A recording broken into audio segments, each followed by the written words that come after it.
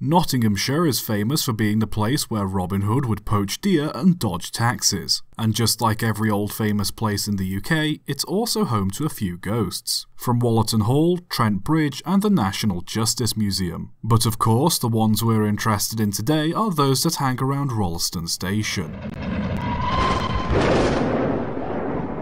On the 5th of December 1874, John Bradwell, a senior church warden, was walking along the rail foot crossing to the other side of the station. Him being almost deaf meant he didn't hear an oncoming train, which knocked him down. He was taken to Newark Station where a surgeon was waiting to treat him, but Bradwell died of his injuries by the time he had arrived. Many years later, an accident took place on the station's level crossing involving a train colliding with a lorry. The driver of the lorry was killed in the collision. Ever since, station masters, staff and local residents have reported seeing several ghosts appearing in and around the station. The first is the ghost of the lorry driver, standing in the place where the accident happened. The other ghost that has been spotted is the phantom of a smartly dressed man carrying a newspaper. The ghost is said to appear on the platform and disappear just as quickly. It is also reported that a ghost train passes through the station from time to time. A crossing keeper was on duty when they heard the sound of a steam locomotive approaching. He could hear it slow down and stop at the station, even smelling the coal and steam. Yet, looking around, he couldn't see a train anywhere. The spirits' presence don't seem malicious, and as such, folks just don't mind them if they see them. We at least have an explanation for why the lorry driver and the ghost train may appear from time to time. However, the gentleman with the newspaper still remains a mystery. For all our sakes though, let's just hope he doesn't look like this.